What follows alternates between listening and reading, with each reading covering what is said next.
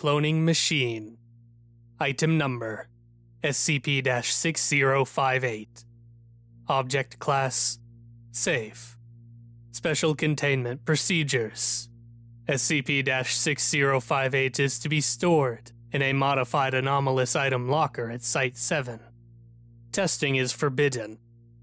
Description: SCP-6058 is a mechanical device capable of producing live specimens of any life form, extinct or otherwise, when provided with a valid sample of said life form's DNA. The rate at which SCP-6058 performs this function is variable and believed to be dependent on the size of the organism in question. Once completed, SCP-6058 will expel its reproduction through a metal shaft at the base of the object. Further attempts to analyze the interior structure of SCP-6058 have resulted in failure.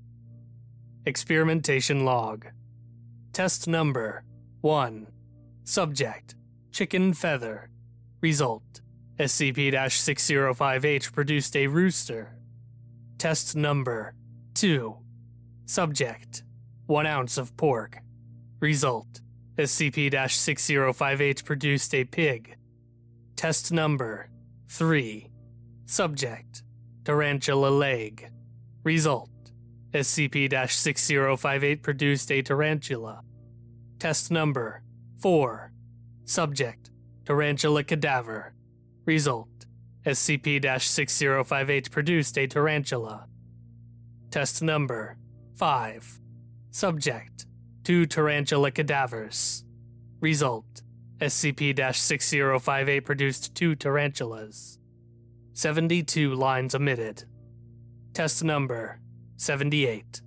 Subject: Mammoth fossil.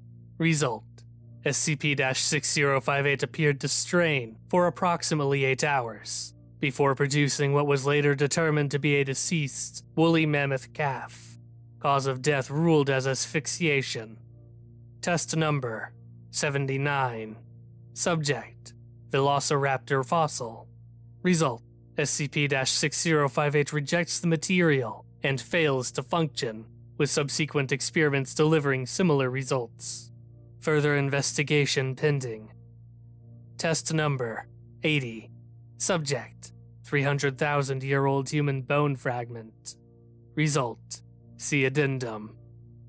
Addendum: Over the course of Test 80, SCP-6058 strained for approximately 48 hours before dispensing a small piece of parchment from its ejection shaft and temporarily ceasing to function.